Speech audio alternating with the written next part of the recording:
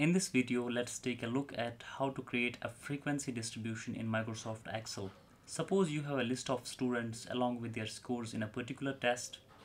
The test score varies from 1 to 100, and you are interested in knowing the number of students in the 1 to 10 range, number of students in the 10 to 20 range, number of students in the 20 to 30 range, and so on and so forth.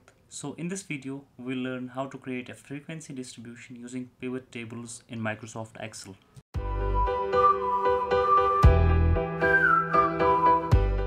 First of all, you will ensure that your source data is converted into an Excel table.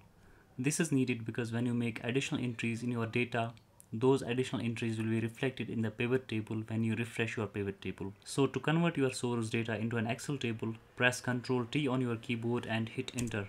This will convert your data into an Excel table. Now go to the Insert tab, click on Pivot Table. You can select the existing worksheet or a new worksheet. I will select existing worksheet here. Then I will select the location. I will select cell A2 here. Then I will click on OK.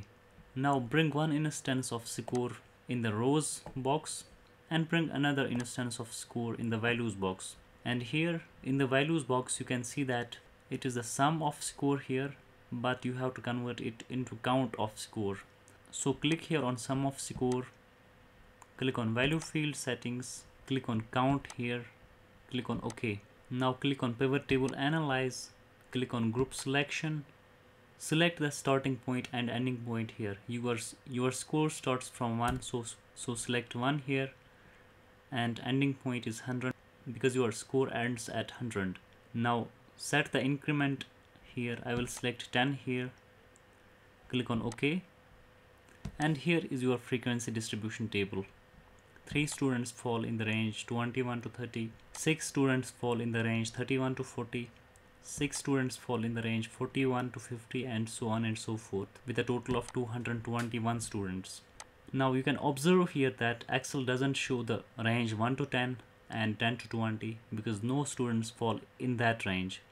To force Excel to display those two ranges also, click anywhere in the pivot table, then right click, click on field settings, then click on layout and print here, then check mark show items with no data, then click on OK, and here you will see the ranges with count of 0.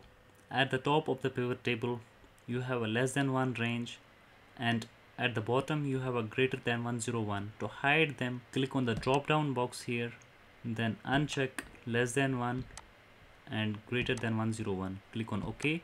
So here is your final frequency distribution table. I hope this video was helpful. If you like the video, please give it a thumbs up. Keep supporting, subscribe the channel. Thanks for watching.